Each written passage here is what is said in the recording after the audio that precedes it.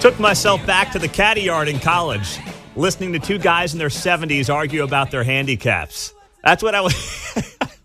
I spent a lot of time my college years on a golf course. I caddied for several summers, and I would listen to these guys piss and moan and complain and chug beers and argue handicaps. And I went back in time last night towards the end of that debate. I'm like, am I sitting here at Ridgewood Country Club, or am I watching two guys who want to be president for the next 4 years? What am I watching here? Or it's like, you and your boy who are each 25 handicaps after a half a dozen pops following your round wonder who had the better score. I mean, that's what you were watching last night. It was hysterical. It was also, not ideal for the country, but that's beside the point right now. So it was at the very end of the debate, if you made it all the way to the end of the debate last night, when each guy was asked about, their age and what the American people can expect from one of these two guys who will be in the White House into their 80s. And Donald Trump, in classic Trump fashion, brought up his health and related it to his golf game. It's not even senior. 2 regular club championships. To do that, you have to be quite smart, and you have to be able to hit the ball a long way. And I do it. He doesn't do it. He can't hit a ball 50 yards. He challenged me to a golf match. He can't hit a ball 50 yards. I think I'm in very good shape. I feel that I'm as in good a shape as I was 25, 30 years ago. Actually, I'm probably a little bit lighter. Oh, my goodness.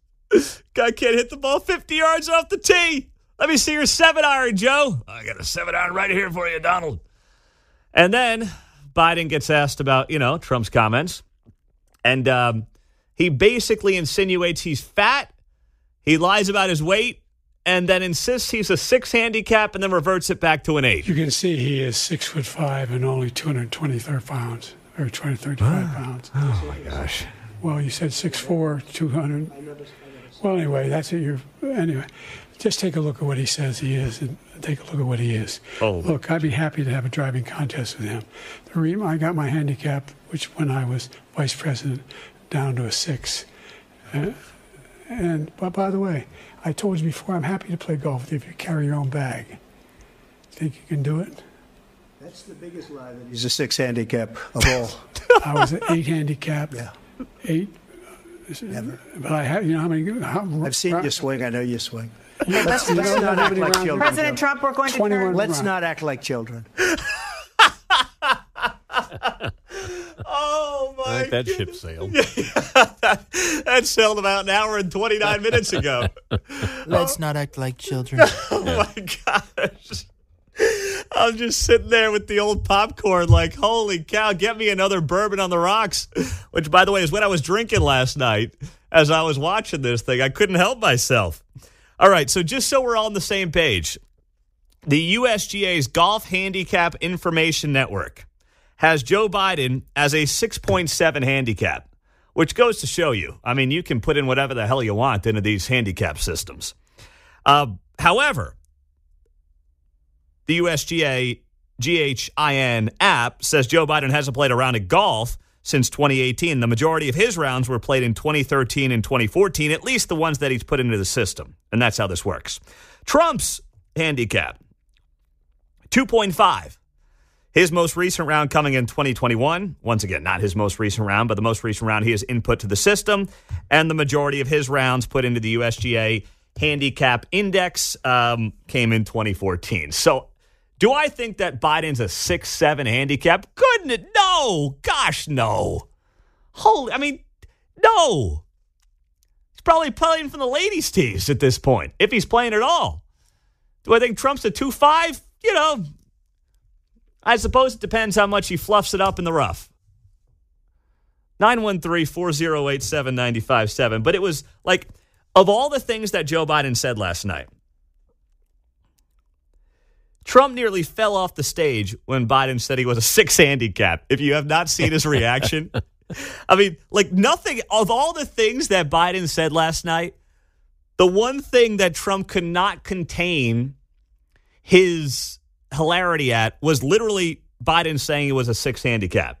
It almost knocked him over of all the things the guy said last night, it was the 6 handicap line that almost had Donald Trump falling off the freaking stage. Unbelievable. 913-408-7957. I also don't know if bragging about lowering your handicap while in office is really a good thing to brag about, but hey, I'm here. Next debate, let's do it at the first tee box of Kansas City Country Club. We'll have Tom Watson moderate it. What do you think? 913-408-7957. Wes in Gladstone. What's up, Wes? Yeah, Pete, I think Trump missed 2 golden opportunities by not sticking to what the question was. The first one was when they talked about, I think it might have been taxes, but whenever Joe said everybody's got to pay their fair share. Oh, how about your son? Is he paying his fair share? And how about the fact that on several occasions your family members have gotten checks from Chinese companies, and then the next day they write you a check which you say is a loan. And then the second one was when they ask about the age thing. Trump should have worked it into basically just look at the videos of Joe. First he should have said something, that he didn't wish Joe ill health and, but somehow set the thing up so he wasn't being too morbid about it, but saying, hey, you're not voting for Joe. You're voting for Kamala Harris. I think both of those points would have been very good for him to make. And he, and instead of answering what the questions were to make those points, he'd go off on something else. But, yeah, just Joe's facial expressions during the whole thing were painful to watch, man. I mean, that's what killed him. No one's going to remember what Trump said or what Biden said for the most part. I will have it burnt into my mind for as long as I'm doing this. The look on Joe's face throughout the night. And it was a look of confusion. It was a look of a guy who should be starring in a nursing home commercial. And I don't say that to be mean. I mean, literally, he was standing there. His mouth is half open. He looks confused. And I couldn't believe, honestly, that CNN put those side-by-sides up as much as they did. And there were a couple of times when it really got bad when they panned out of it. Like, they went from the side-by-side while Trump was talking to a wide shot because Joe just looked so out of it. He did not look like he was present in the moment. So it's not going to be as much about what he said. And trust me, there were plenty of things, and, we played a lot of it, of things he said where he just lost his train of thought. But the look on his face as Trump's talking is the thing that I can't get out of my mind. And I can't unforget. I mean, I'll forget some of the lines. I'll forget some of the things he said, and we all will. But that look of just confusion, that look of not knowing where he is, kind of staring in outer space with the mouth half open thing, catching flies. That's where you say to yourself, what is going on? It's unbelievable. Bill O'Reilly will be here on KCMO next hour. Bridget's in St. Joe. Bridget, good morning. Got a minute? It's all yours. What's happening? Good morning. Happy Friday. Happy Friday, Bridget. I turned on CBS last night post-debate just to see what they were saying, and they were at a loss for words. CBS was, which I never watch CBS, but they said, quote unquote, this was not Joe Biden's best performance. That's nice. That's generous. And a long silence. I think they were at a loss of words as to what exactly to say. Mm-hmm. Because they've been covering for this man for 3.5 years now, and it's all coming to fruition.